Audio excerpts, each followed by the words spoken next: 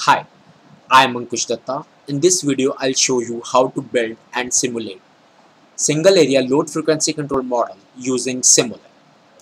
First, type Simulink in the MATLAB command window. The Simulink startup page will open. In this page, we have got all the blocks which are essential to build a new Simulink model.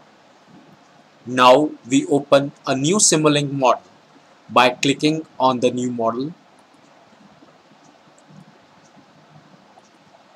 For designing the Simulink model for single area load frequency control, we need three transfer functions. Click on the Continuous tab and drag the transfer function block. We need three transfer function blocks. Just right click on the transfer function block and drag the mouse.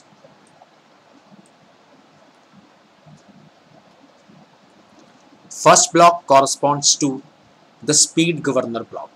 The time constant of speed governor is 0.08. So we change its value.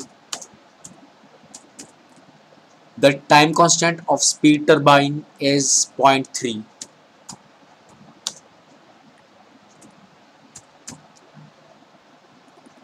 The value of gain of generator load model is 120,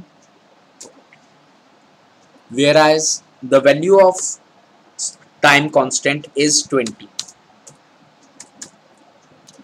Now we link all these transfer function blocks, and now let's arrange the various blocks which are essential to design this model. We need one gain block which represents the sensor block.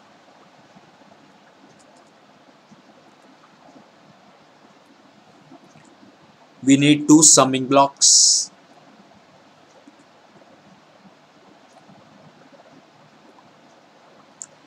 One scope block.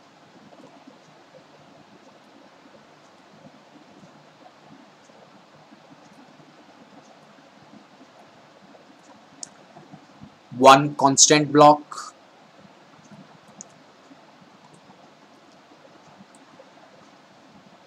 We change the value of speed regulation constant. Its value is 1 by 2.4.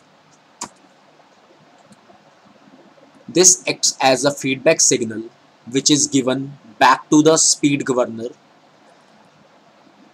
We change the signs of the summing block to plus and minus.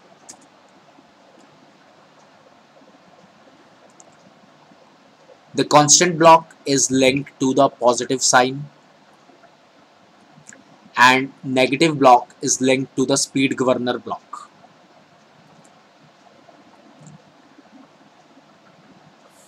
We change the value of constant to 0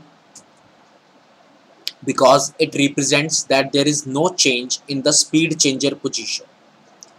Now we simulate the block.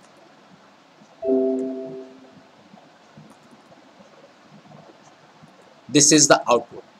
Straight line, it corresponds to the constant frequency, that is the frequency is 50 Hz. Now we see the effect of change in load on the power system. For that we need a step block. The value of this step block, its step time is changed to 0 and final value is changed to 0.02, that is change in load is 2%. The change in load is always connected to the negative sign of the summing point. So it is connected to the negative point, and the output of the steam turbine is connected to the positive block, and then we again link this block to the speed governor block. We simulate the block. We see that with increase in load on the power system, there is a fall in frequency. This is what is load frequency, that how to change the frequency, what is the effect of change of load on the frequency. That's it. Thank you for watching.